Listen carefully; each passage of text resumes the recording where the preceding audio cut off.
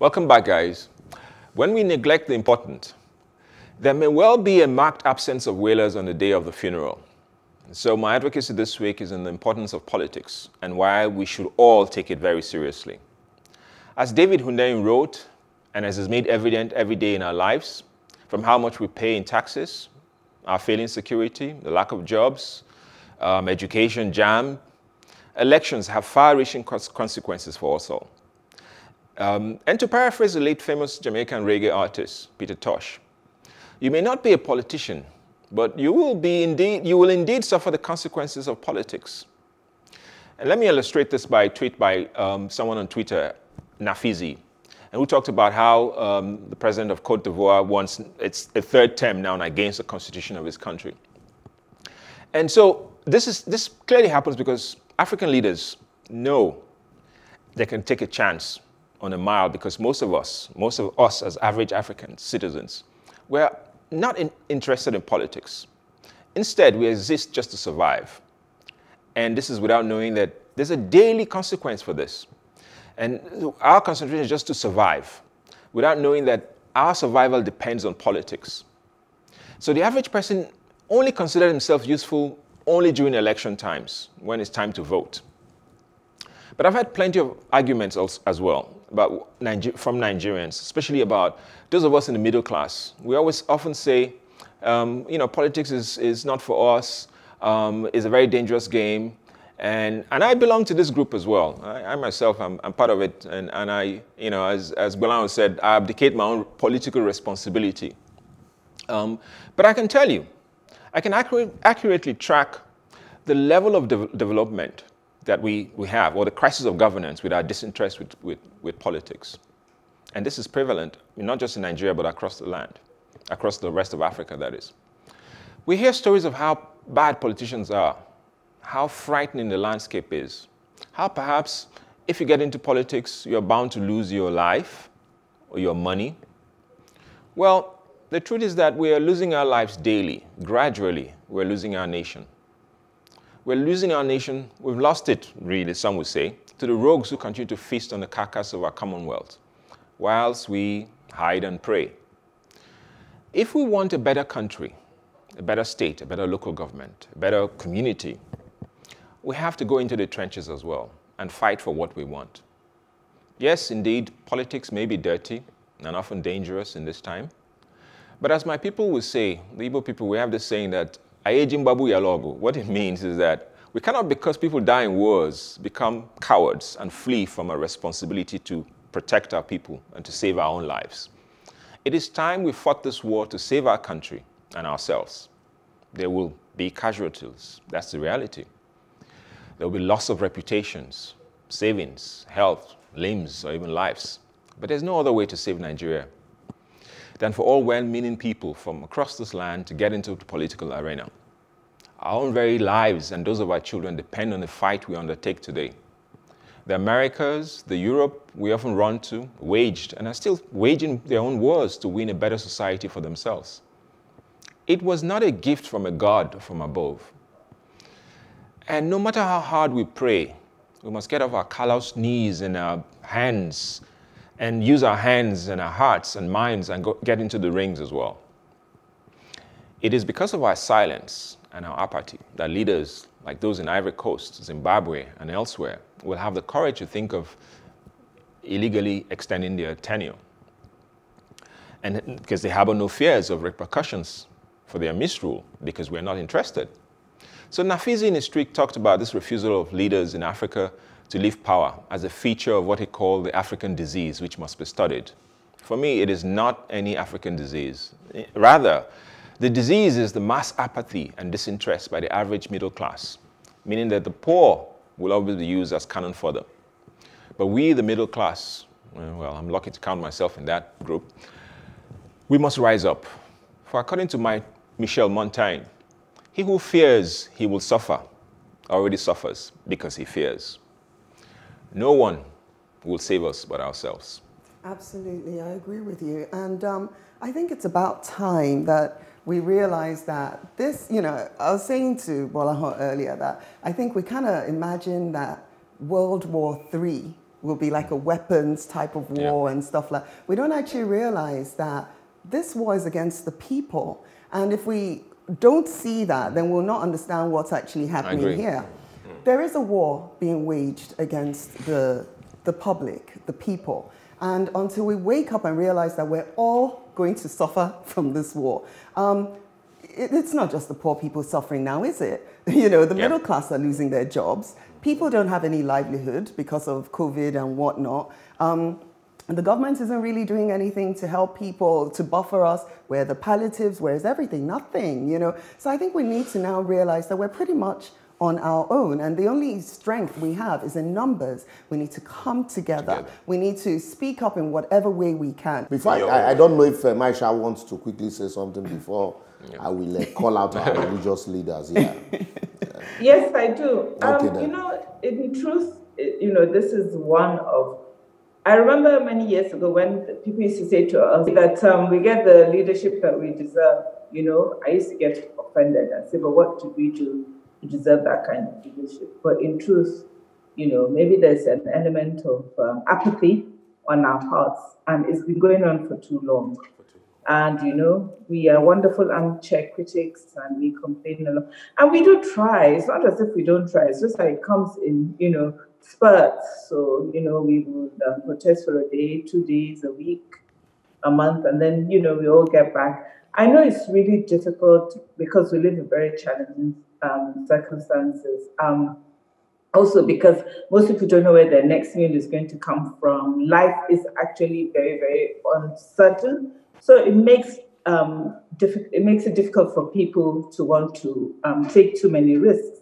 But the other side of it is that, you know, like America has said, we go to other parts of the world. If people had not stood their ground and fought for what they wanted, we wouldn't be able to go to those places just as, you know, as easily as we want to. That's why for me, Aisha, it's that we already know that it is not in their interest to willingly. Exactly. It is not served a la carte. You know, and so they also do not know that the religious centers they run to are also fleecing them. Because when they don't know. They don't know. Look, let me tell you. They don't. Because when the states, you know, is unable to provide the basic things. So what some charlatans did was to stop, you know, act as stopgap. All these things that the state ought to give you, don't worry, God will provide them. All you need to do is to key into these promises of God by bringing the little that you have. And so you now believe that these little things, job, good roads, safety that government ought to give you should come from God. And so that's why you want to travel from Lagos to Benin. You cover the steering, you cover the wheel, you cover the vehicle with the blood of Jesus. Rather than calling on the security to protect you. And so you believe. And then secondly, obviously, because of all of this, you now become the state to your siblings. You are the local government. You provide your road. You provide everything. You leave the rest for God. Until we realize that both religion centers and the government are consistently fleecing us. And we know, we say, instead of going to those, Holy Ghost and Holy Fire ministry, we sit down on the express and say, look, we will not move until government takes it. Until something happens. Until something happens. That's the day that we wake up and the country will move from this position to the position that it ought to be. Or until we do that, forget it. I think it's a message in due season. This morning in the papers, you had OBJ calling on the young people to take back their country. The source is a problem because you might. But the message is important. The message is clear and it's real. Speaking to a guy from one of the states in the southeast during the last elections, and we said, look, nothing is going to happen. Blah blah blah blah. I said, how many registered voters are in your state? He said 1 million plus. How many came out for that presidential election? 300. So how are we going to deliver on the change that we desire? If people don't participate. If people don't participate. On the election day, you're watching the match. Well, I hold your thoughts there. So this is exactly the point that we're making, that it's time you all, threw your heart into the ring. And back to colonization, Paul Kenneth says, Liberoso Shoma, sometimes you are funny. Liberos, you're funny. But always straight to dig out the point. And Sylvie, on that topic, Sylvie says, fact. Okay, Paul, thank you, Paul, and thank you, Sylvie. We've noted this important, your contribution. On the complete edition, one viewer, Benson for the ladies, interesting guy, gives a thorough appraisal. And let me quote him here. He says, "This is my first time I've seen your show. I'm impressed with the quality of the panelists and the depth and grip they have on the subjects. More especially, the independence of the opinions of the panelists is worth remarking on and celebrating. My brief stint in politics exposed me to the fact that programs such as yours are normally for the highest bidder, where questions are either asked or tamed, depending on what has been sent in a day before by the government or I don't know. Because of this, I have been on local TV strike. Benson is saying that because of this, he's been on local TV strike for almost 2 years now. And he continues, it was refreshing to watch such an independent and yet to be entangled program today.